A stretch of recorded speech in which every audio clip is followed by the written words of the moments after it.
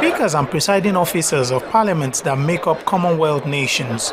They're here for the 23rd Conference of Speakers and Presiding Officers of the Commonwealth taking place in Kota Kinabalu, Sabah in Malaysia. It's an opportunity for them to discuss issues confronting parliamentary democracy in its various forms in their countries. Welcoming members to his country, the Speaker of the Malaysian House of Representatives touched on some of the challenges confronting the parliament. Whilst we aim for legislative accountability and transparency, the advent of a high level of technology in the social media is rather unfortunately at times exposed the legislature and us as speakers, in particular, to much skepticism and cynicism and being unfairly judged.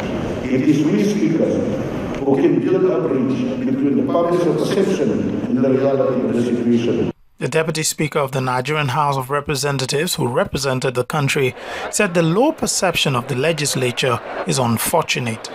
When you say you are representing them, you have oversight function to perform and law to make, they still don't believe in those functions. And so, public sees the legislative arm of government as parasite. And we are bedeviled with this perception.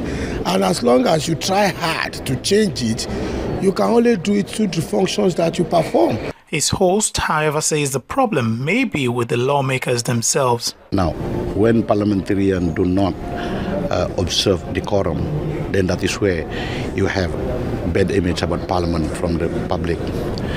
Another one is also the attitudes of parliamentarians, particularly those who are responsible, if I can use that word, by abusing the rights that they have as leaders. The Malaysian speaker says these challenges calls for a new attitude and a new way of thinking by speakers and presiding officers. And these are some of the issues that will be considered at this conference over the next few days. Lanre Lasese, Channels Television News.